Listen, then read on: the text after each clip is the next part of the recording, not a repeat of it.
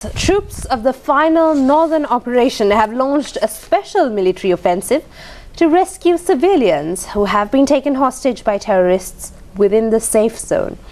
This report has been filed by Rupavahini correspondent Amal Samantha, who is now in the northern battlefront.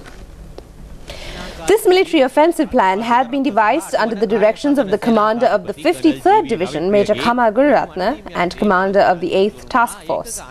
Troops have already launched an offensive operation to destroy terrorists who are in this land area situated in close proximity to the no-fire zone to the north of the A35 road and the Nandikadal Lagoon in Mulethiwa. The security forces of the 1st Kamunu Regiment and the 6th Gajaba Regiment have expanded their consolidated area to around 1 kilometer.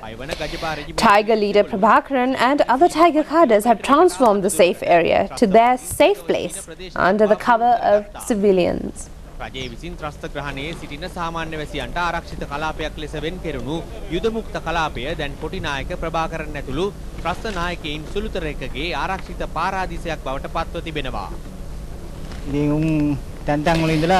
A soldier said that Tiger terrorists are retreating as they cannot face the firepower of the security forces.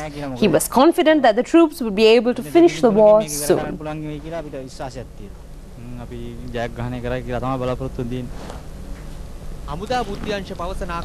It has also been revealed that Tiger intelligence wing leader Pottuaman is engaged in leading the fight against security forces in the battlefront.